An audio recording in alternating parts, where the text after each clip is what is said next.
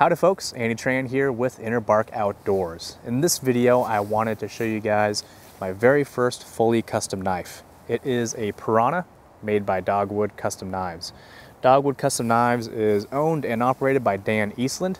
I met Dan in the Amazon jungle for the first Bushcraft Global trip. And he brought the very first Piranha pattern knife to the jungle to test it out.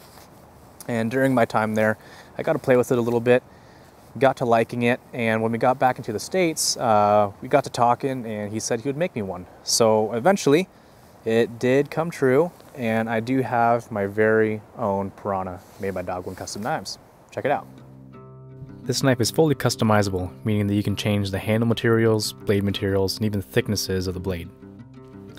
This particular Piranha is made out of CPM 154 and is 3/32 thick. The handle material is a black palm, the same thing that I used to make my bow in the Amazon jungle. A really nice touch is that the pins are carbon fiber, so it all blends in really well together. Underneath the black palm is a set of black liners, and everything is smoothed together extremely well, so it's almost seamless. The CPM 154 blade is ground down to 12 degrees and has an extremely fine micro bevel. This makes it easier to sharpen in the field. The leather sheath is also custom as well, and it's made by Reliance Leatherworks, and it's actually made under the same roof as a knife, which means the fit and finish are perfect. The groove fits perfectly with where the blade starts.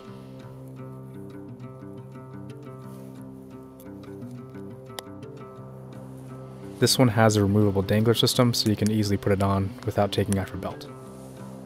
You can wear the sheath at 3 different levels. You can either have it with the belt loop where it hangs down low beneath the kidney belt for a backpack, or you can have it go at a medium setting, or you can have it ride high and with the camp to it. The Piranha is what you would consider a companion knife, so it does a really good job if you pair it up with an axe or a machete. In this video, I'm going to go ahead and process this tree to make a trap. This was a tree that was down by a recent storm, so I figured that I'd do something a little bit different. Because you're using a large tool to handle all the heavy tasks, you can save a lot of energy by not having to exert it on using a small tool for a large job. If you have a proper axe and the axe is well sharpened and well taken care of, it'll make quick work of anything.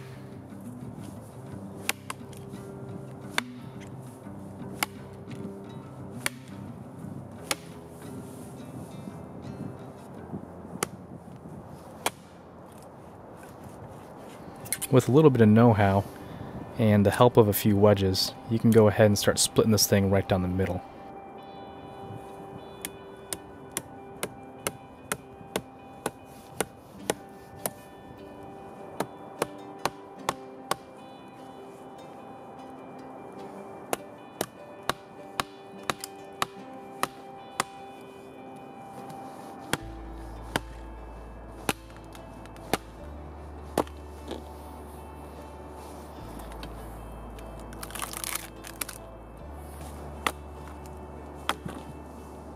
The great thing about this knife is because it is 3/32, it is nice and easy to push right through a piece of wood without having to baton it.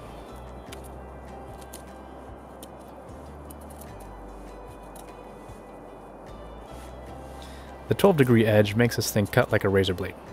What I like about this blade is that the blade starts pretty close to where the handle is, so there's not a lot of torque and extra exertion that you put onto the workpiece by having the cutting surface be further away from your hand. So in terms of slicing and doing the carving tasks, this knife does perfect. And this is where a knife like this really starts to excel, is the really fine, intricate tasks. Here you'll see that I'm starting to cut out the notch that I'll use for my trigger stick.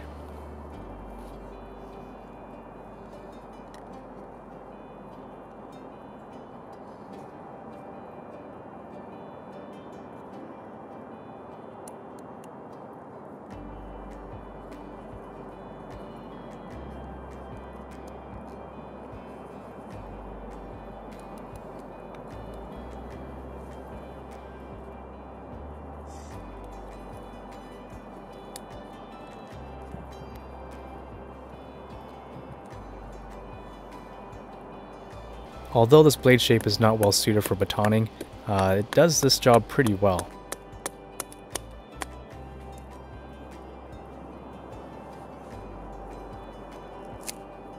The 12-degree grind on this blade makes this thing a fantastic cutter, and as you can see in the video, it makes it really easy to really even out this stick so I can use it as part of my trap trigger.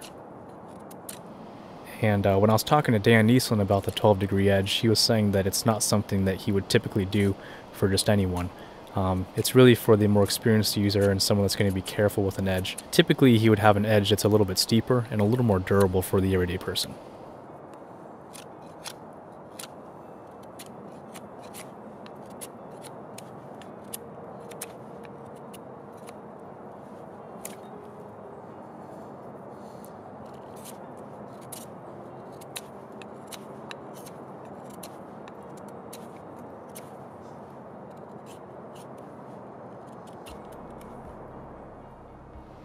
And that's the trap.